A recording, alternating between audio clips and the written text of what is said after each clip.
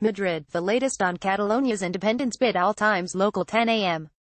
Catalan President Carles Puigdemont has reacted to the Spanish ultimatum to backtrack on his independence plans or face a suspension of regional powers, tweeting, "We demand dialogue," and the response is to put Article 155 on the table.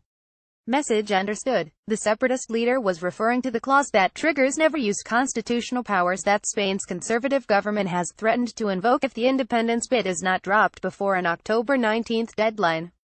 Puigdemont had earlier proposed to regional lawmakers to freeze the implementation of secession to allow time for negotiating independence with Spain. Prime Minister Mariano Rajoy has rejected any dialogue as long as secession is on the table.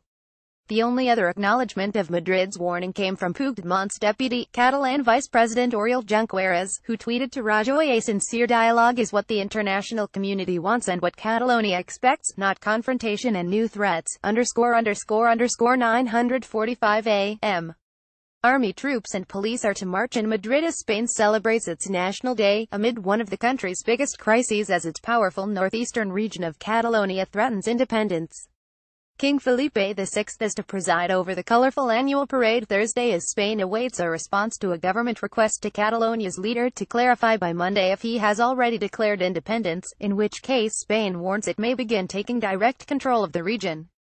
Catalan Regional President Carles Puigdemont announced Tuesday that he was using the claimed victory in a banned October 1 referendum to proceed with a declaration of Catalan independence, but proposed freezing its implementation for a few weeks to allow for dialogue and mediation with the national government in Madrid.